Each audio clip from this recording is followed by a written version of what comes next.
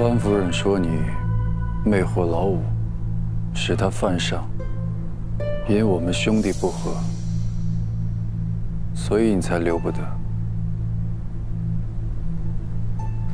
说什么让你离府清修，不过都是为了维护我的颜面。你明白这个意思吧？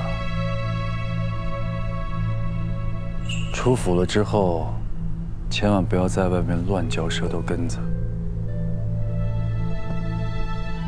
府里的东西都在这里了，我可以走了吧？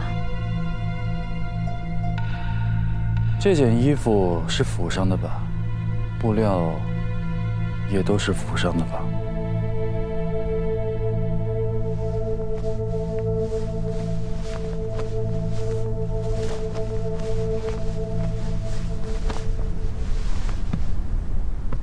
不慎穿了少主所赠衣物，还请少主再请允许我把这身水衣穿出去。不行，这件也脱下来。少主，脱下来。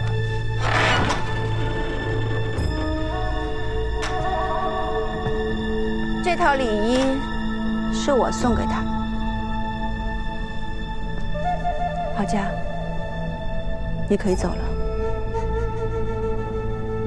多谢夫人。我看谁敢！我说让他走。你们都先出去吧，我有话私下和嫡长主谈。